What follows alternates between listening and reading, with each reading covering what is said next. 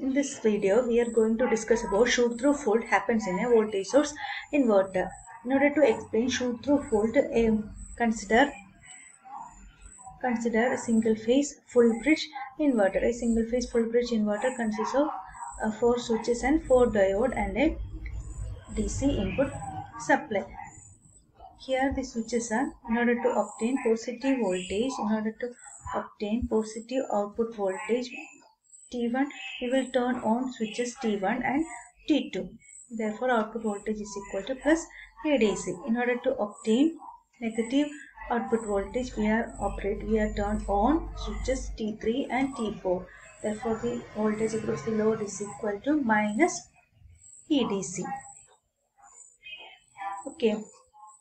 In this, for proper operation of a single phase full bridge voltage source inverter,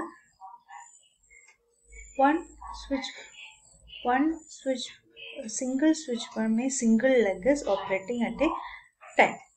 Okay, this is the first leg and this is the second leg. For obtaining positive voltage,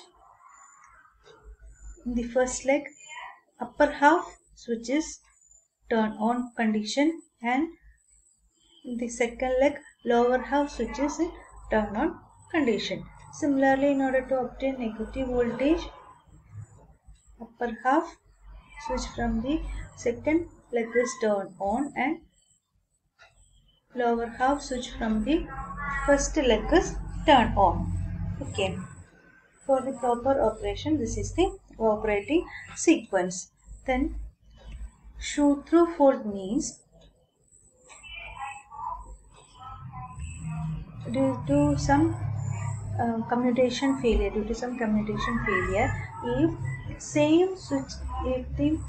in the same leg, operate at a time, that is if T1, T4 operate at a time,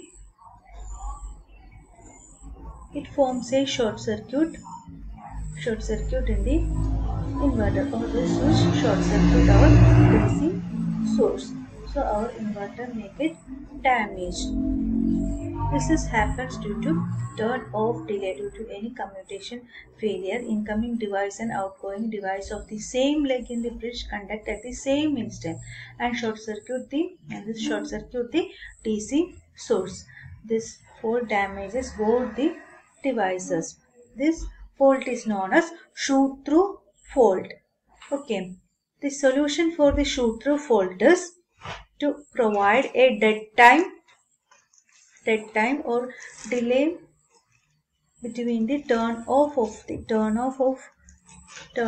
a switch and turn on a switch. Here, this is the delay time. In order to provide a delay between the turn off of the switch and turn on of a switch, we can eliminate the shoot-through fault. A solution is to introduce a dead band or delay between the trailing edge of the gate input of outgoing device and the leading edge of the gate input of incoming device.